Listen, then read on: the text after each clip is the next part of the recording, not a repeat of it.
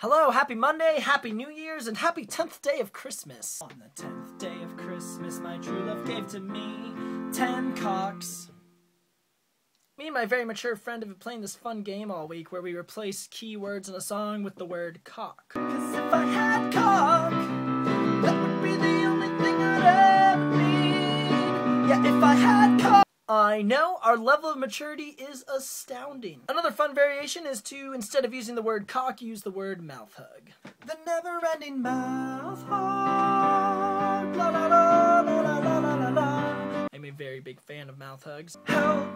I need a mouth hug. Help! Not just any mouth hug. Help! You know I need a mouth hug.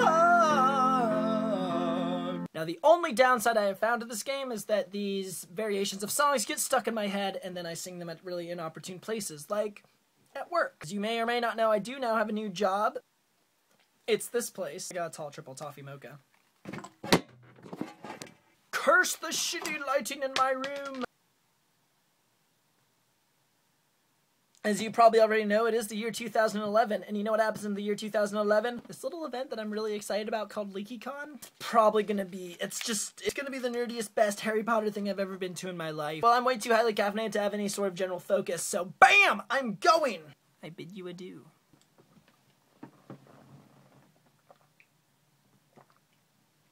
I just spent 5 minutes trying to sing a goodbye song on my new tenor ukulele that I got for Christmas. However, it sounds suspiciously like a song that I can't remember. Goodbye till next Monday.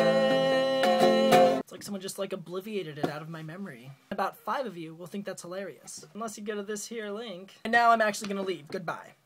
Cause if I had cock, that would be the only thing I'd ever need. Yeah, if I had cock, money, fame, and fortune never could compete. If I had cock, life would be a party, it'd be ecstasy.